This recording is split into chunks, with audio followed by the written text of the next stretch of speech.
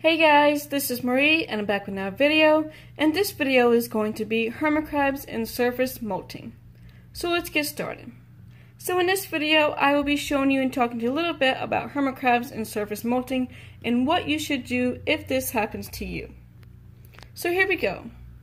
So as you guys know, all hermit crabs go through the process called molting. Now when a hermit crab is ready to molt, they will dig down under the substrate, de-stress, and then go through their process called molting. When they are finished and ready, they will come back up. Now all hermit crabs are different. It depends on the size of the hermit crab. The small hermit crabs can take between 3 to about a month to come back up, and medium hermit crabs to large hermit crabs can take up to 2 to 3 months. Now my Ecuadorian hermit crab named Mickey right here, he took 2 molts with me so far and completely finished both of them, and he did do a underground molt, so he did a wonderful job. Now he's about a medium-sized hermit crab, so the first molt he done with me was about a month and 7 days, and then he just finished his second molt with me and he took about a month on this one. So he did a pretty good job, and I'm very happy and glad that he is safe and completely finished and very happy and healthy, and he's just doing wonderful, and he has wonderful coloring this time. So he did a great job and I'm very happy for him. Now every once in a while you will get that one hermit crab that does not get the chance to dig down under the substrate, and they will do a called surface molting. Now if you ever come across of a hermit crab doing a surface molting and you get very excited and you're not sure what to do, I'm going to help you through the process of what you should do if this happens to you in an emergency. Now this is just a plain shell that there's no hermit crab in there, so I'm just going to show you what to do if this was a hermit crab molting. Now say you come into the room where your hermit crab tank is, you turn the light on and you just happen to see your hermit crab right here, and you notice that they're doing a surface molt. Now what should you do? The very first thing you should do is just check on the hermit crab. Don't touch it, just to make sure it is molting and it is alive. Once you finish that, the next thing you need to do is find something to cover the hermit crab so all the other hermit crabs does not mess with the hermit crab. Now there's a couple things that you can use.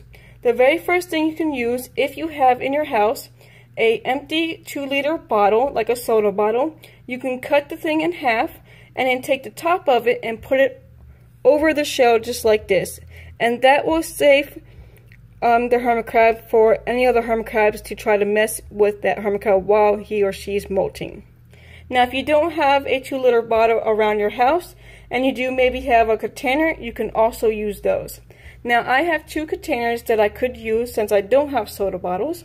The first container is this one right here, and this is just a plain plastic cup that my betta fish came in, and I have plenty of these, so if this ever happens to me, I can use this if I need to. Now the other container you can use is this one. These come from PetSmart, and this is one of the ones that I got when I got one of my hermit crabs a long time ago from PetSmart. Now I would probably say you can either use any of these, it does not matter.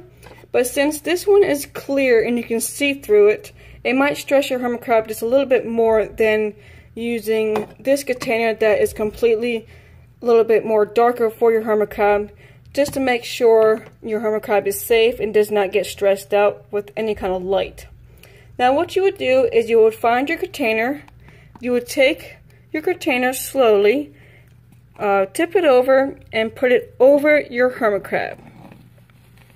Now once you do that, you'll just push it down just a little bit and then leave it alone and do not bother it at all. I would keep your hermit crab covered for at least 3 weeks to about a month, just to let that hermit crab finish doing him or hers molting. Now I don't know how long it would take for your hermit crab to do it. It depends on the size of your hermit crab. But I would go ahead and just check out other videos just to see what the size of your hermit crab is, and maybe get that idea of when you think your hermit crab will finish. Now I would say after about 5 weeks, you could probably lift up the container very slowly and just take a little peek to see what the hermit crab is doing and to make sure he or she is still alive. And if he or she is still kind of in the process of molting and not finished yet, then just put the container back over your hermit crab and leave your hermit crab. Just leave your hermit crab alone. Just don't bother it at all. And now this will keep your hermit crab very safe because all your other hermit crabs can just walk around or climb over the container, but your hermit crab will not bother the hermit crab that is molting. So that is a safe way for you to keep your hermit crab safe until he or she is finished doing their surface molt. Now that is what a surface molt is. Now the reason why I wanted to do this video is because I had 2 hermit crabs in the past do a surface molt. The very first hermit crab I had was named Max. I think that was his name.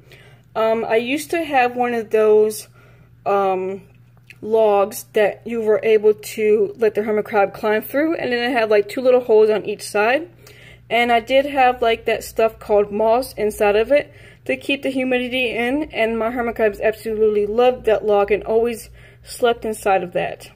Now one day I was cleaning out the hermit crab tank and I noticed there was only 1 hermit crab in there, and at first I thought he was dead, but I realized that he was actually doing a surface molt.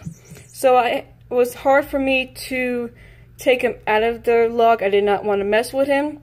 So I ended up just finding something to put him in and just left him alone that way. Now that was the hardest thing I ever had to do because that was my very first time ever having a hermit crab do a surface molt ever with me. Now, since I did have that experience of a hermit crab doing a surface molt, probably about a month ago, I did have another hermit crab do a surface molt, and her name was Hazelnut, and she was my other Ecuadorian hermit crab. And she actually did a surface molt over here in the corner. I just happened to turn on the light, and I thought at first she was just tipped over, and then I realized that she actually was almost completely finished doing a molt. And so I had to figure out what was going to happen and what I had to do, because she was stuck over here in this corner. So it's kind of hard to put a container right here to cover her up.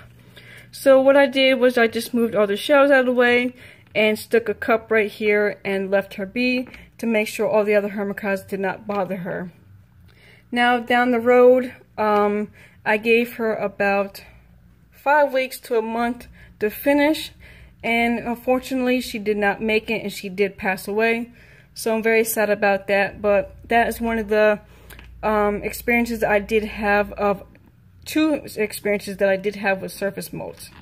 So if this ever happens to you, these are a couple of things that you can do to help your hermit crab and make sure he or she has a safe and successful surface molt.